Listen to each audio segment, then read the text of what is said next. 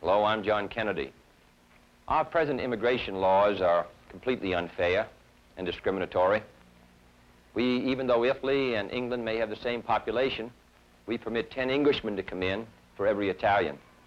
We permit about 300 Portuguese, about the same number of Greeks.